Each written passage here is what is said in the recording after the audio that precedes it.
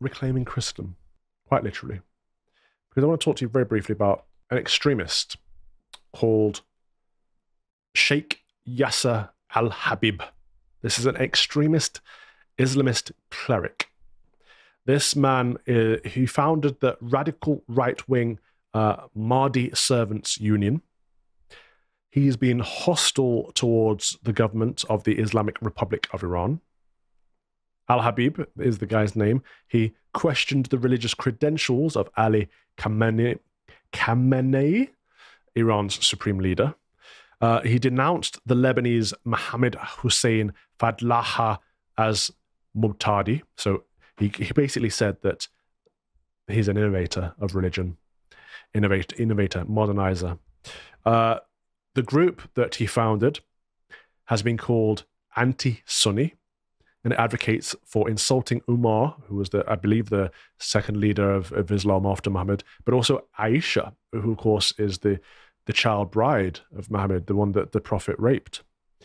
Al-Habib was arrested and sent to prison in Kuwait. He was released under the annual pardon system that they have there, but then there was a call for his rearrest days later. He fled over here to the United Kingdom. He gained asylum here in the United Kingdom. He has his group here, where he has military barracks, where he trains up his Islamists, his fundamental extremist Islamists, in a military regime. His group has been blamed for embassy attacks on both the Azerbaijani embassy and the Saudi Arabian embassy, both in 2022, I believe. And he celebrated the attacks on October the 7th. So not a good man by any measure, but somehow given asylum in this country because we can't hate ourselves enough. We invite people who do hate us more to come and live here. Now, this man set up a crowdfunder, a fundraising, to raise £3.5 million to buy an island and to set up a, quote, military-style training camp with aims to build schools, hospitals, and mosques. He wanted to found this island as an Islamic state based on Sharia, the Islamic law. This is terrifying. He promised, quote, from all over the world to get a visa to live in their new homeland, people would be Mohammedans would be welcome. He said, quote, if you want to live free under the banner of the Imam, so the Shia leader, in a special homeland where you feel everything in it reminds you of the awaited Mahdi, everything is the Shia homeland, support this project. He said, here, my brothers, God willing, we want to build a large mosque, a school, a hawza, so a Shia seminary. We want this place to be a homeland to the Shias and the believers. He wants to create a mini Arabia. He wants to create a mini Mohammedan Islamic caliphate off the coast of Scotland. And he found an island where he could implement his plans.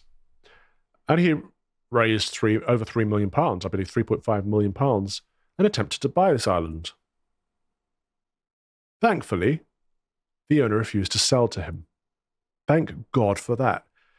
The owner was principled and bold and chose not to sell to him because he's an extremist. But you can easily see how the SNP, as woke as they are, could force the owner to sell to him. So you can't discriminate on grounds of religion or something like that and force the man to sell his own land to someone who hates the land and hates the people. But this land is beautiful. As you can see from these pictures here, this land is 270 acres. You can see there's a little farmhouse there. There's a 3-bedroom farmhouse, and there's a couple of other buildings that are dilapidated, but there's basically one livable house on the island. And it's going for sale for £1.5 million. Now, he put a bid in because he wanted to build a mega mosque there, and he lost. But that's not to say this loss is permanent. It's not to say someone else couldn't try and buy it as a proxy and sell it over to him, or something worse could happen. So I thought, well, why are we letting these Mohammedans take over our land, over our country? Why not reclaim it for Christendom? So I figured, let's do it. Let's do just that. Let's launch a crowdfund. Let's buy it for Christendom. I have 350,000 followers on Twitter. If every single one of my followers donated £5, we'd raise that £1.5 million, then some. So we'd be able to buy this land. Just you guys, we'd be able to buy this for Christ, for Britain. And so I put the crowdfunder up. Yesterday, so 24 hours later, we've raised £43,390 already. That's not an insignificant amount of money. And so it's possible. It's doable. Here's the plan. Torsa is the name of the island currently, Thor's Island. Of course, it would need a more Christian name than Thor's Island. That's very pagan. But this is what Christianity does. Take over the pagan lands and return them to the true God. It's available for sale for the first time in 85 years. So the Islamic hate preacher attempted to buy it. Thankfully, the owner refused to sell to an Islamist. So this is our opportunity to reclaim the land for Christendom. Torsa is a beautiful island northwest of Glasgow. It's a real gem in the British Isles, highlighting the marvel of God's creation. So let us put the Celtic cross back in its rightful place. The land has a 3-bedroom property, which is good to go. So we'd set up a Christian centre for retreats. We'd set up a chapel as well for prayer.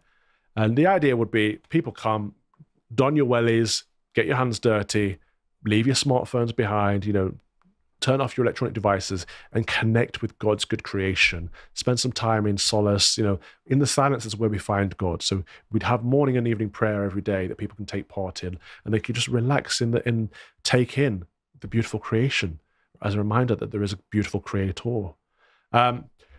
There's also a range of stone farm buildings on the island. They are dilapidated. They would need some repair, but repairing them would mean there'd be no need to create new buildings. There's no need to build anything new or modern, so that the whole island can maintain its presence as beautiful as it is.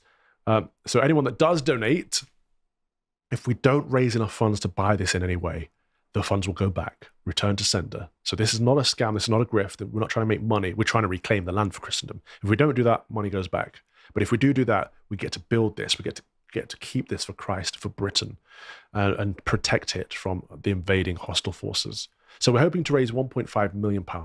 If we could raise more than that, we could repair these dilapidated buildings and get the whole place going. So imagine if we had barracks so that people could come and stay as a retreat to escape from modernity for a while, and just Christians can come and spend some time.